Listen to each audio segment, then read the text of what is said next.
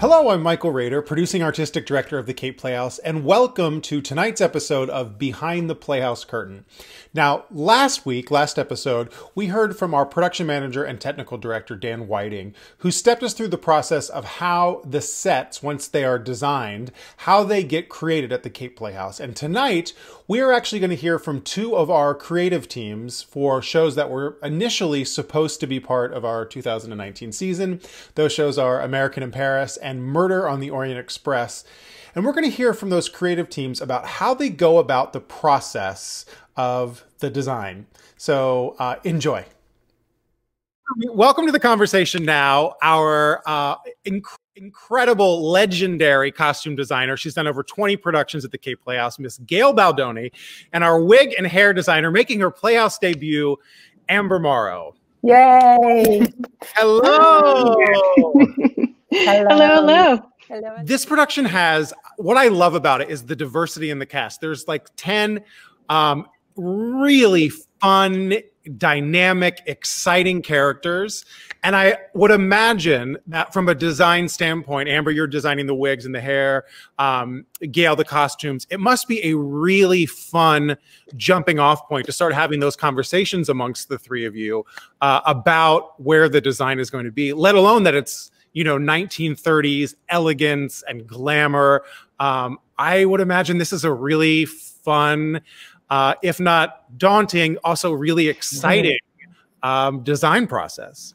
I think so many of these characters, you know, there's a little bit of, it's like they're very eccentric, each one of them, but no one is really who they really are. So you kind of want to come at it with the mindset of like, who are they trying to present themselves as when we first meet them?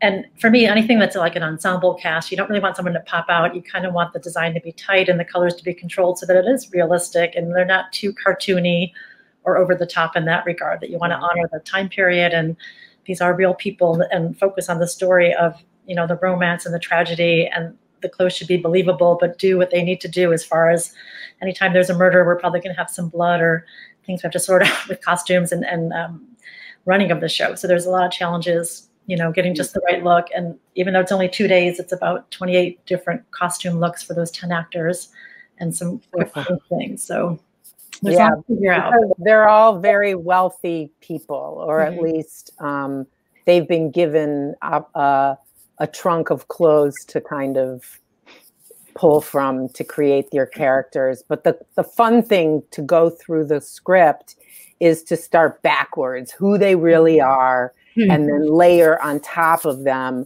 what their level of subterfuge is. So some of them are more subtle than others, but it is so much fun. And hair takes a journey in that regard as well, right? Oh no, I was just gonna say, for the wigs in this show specifically, it is so much fun for me because everything is so stylized. Even the characters that are supporting other very wealthy characters are still very stylized, just to the period. From makeup to the palettes to everything is so particular that it's literally a dream to work in this era, but specifically work on a show where the evolution of the characters is so vast. So I'm super excited. I know. Plus it's the 30s. It's exactly such a beautiful decade.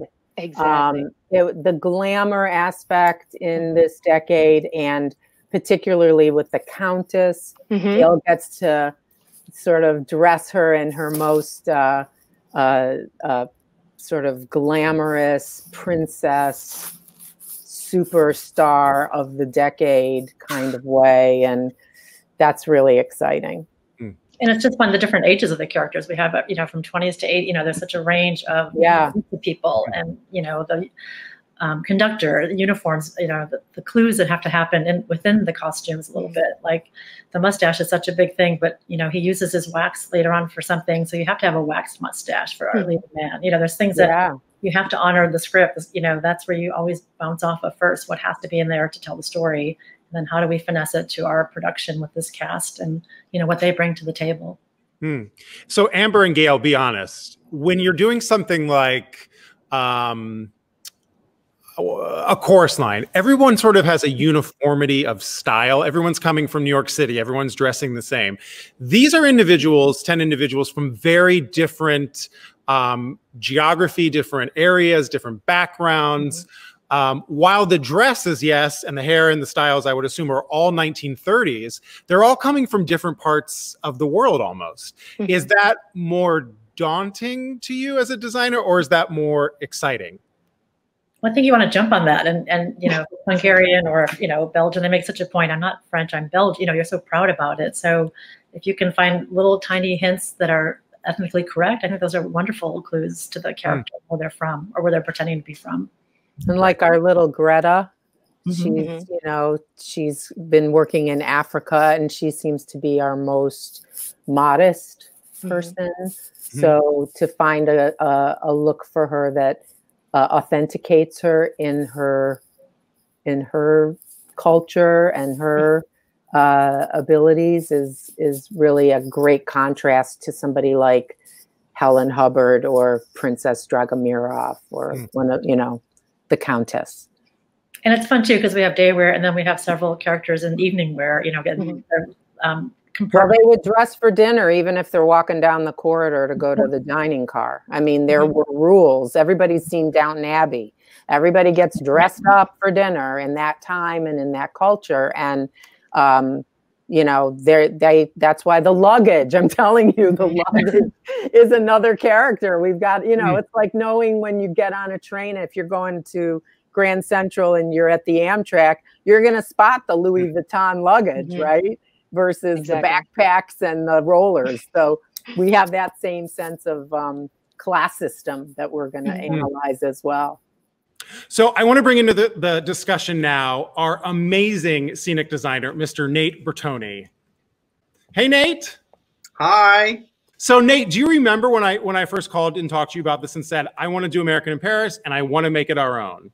I do. And I remember sitting down with you all for the first time in the first meeting we ever actually had. Michael, you and I at a coffee shop on the Upper West Side. And then all of us together when we met as a design creative team and just went through research, which was really, really exciting to, at the beginning of the process, though we didn't have the entire team that we have today, to just have the opportunity to dream about what the show could be.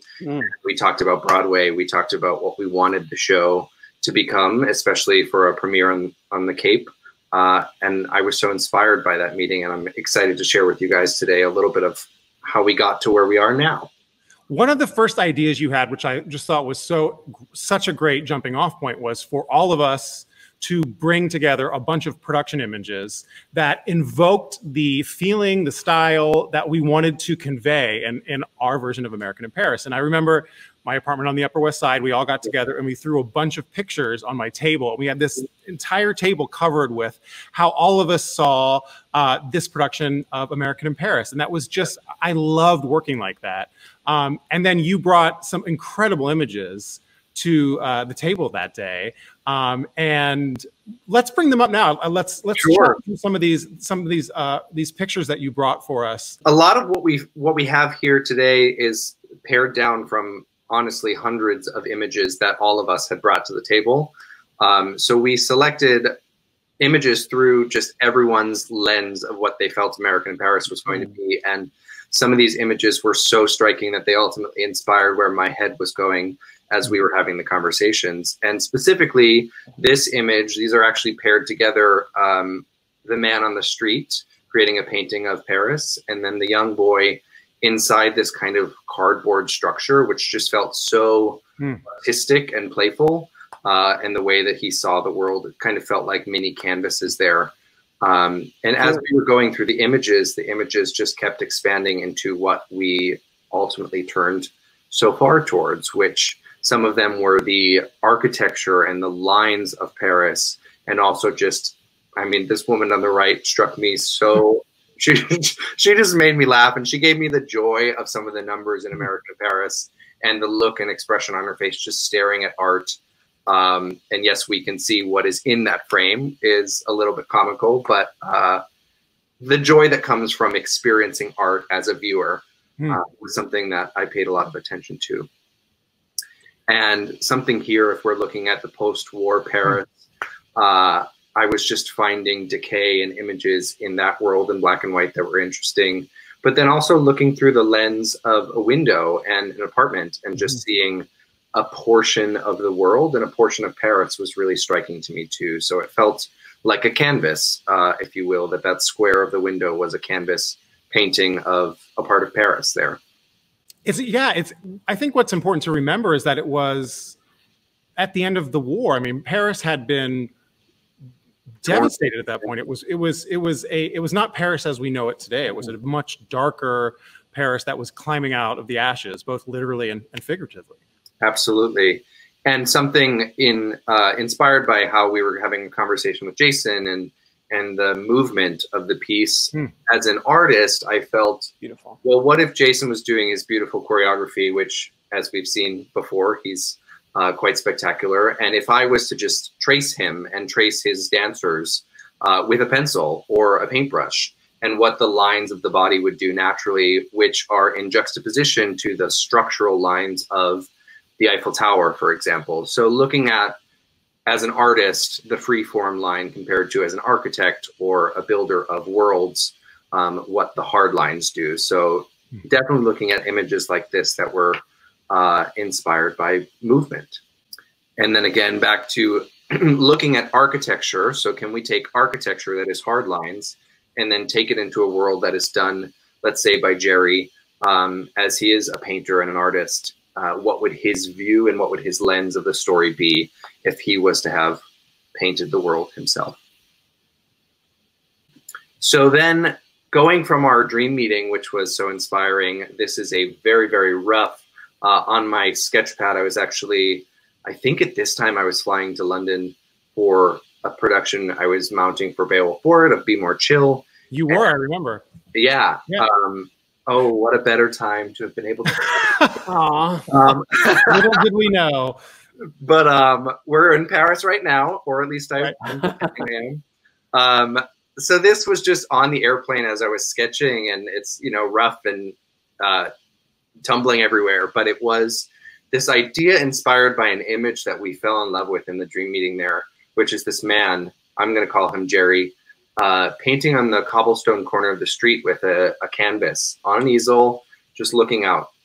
And right there, if you can imagine in your mind's eye buildings like the street behind you in the research image, kind of curving away from us. And then from the corner there, which is just black Sharpie on this, taking one of those canvases and then imagining how many of these canvases Jerry has made as a painter and just throwing them to the wind and letting them, like the sweeping nature of some of this music in there and the orchestrations, just let it sweep away and let's see where the paintings land.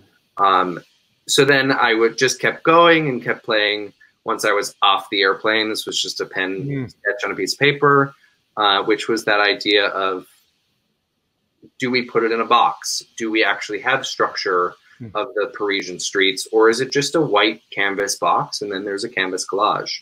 And something that Michael and I were responding to was that in the devastation of Paris during the post-war time, we wanted to see a little bit of architecture so that we didn't deplete the world of what Paris felt like at that time.